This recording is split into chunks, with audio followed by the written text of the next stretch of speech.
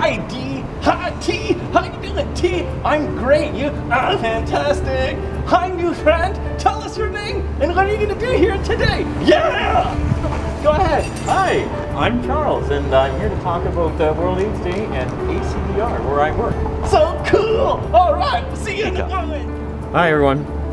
I'm here in Toronto in Graffiti Alley, and typically this alley is used to bring awareness for certain topics. And today I'm here to talk about AIDS community of Durham region and World AIDS Day. Since the pandemic hit, we've lost 92% of our funding through events that we have that go directly to support services. In support services, we use the money to help our people get to and from hospitals now because our volunteer drivers are no longer around. Taxis and Ubers cost a lot of money, and it's not only just for people or adults, it's also for children living with HIV to go to specific hospitals. Our food bank has seen an increase in clientele as well because everyone's staying home and needing to eat. December 1st is World AIDS Day, and I want to ask you to wear a scarf.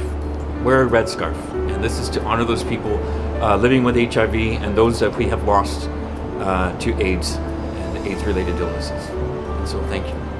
What I'm going to ask you to do is donate 15 or 50 or more, or whatever you can afford, to the link below to the ACDR website. And my next video, I'm going to do something else really spectacular if you can donate.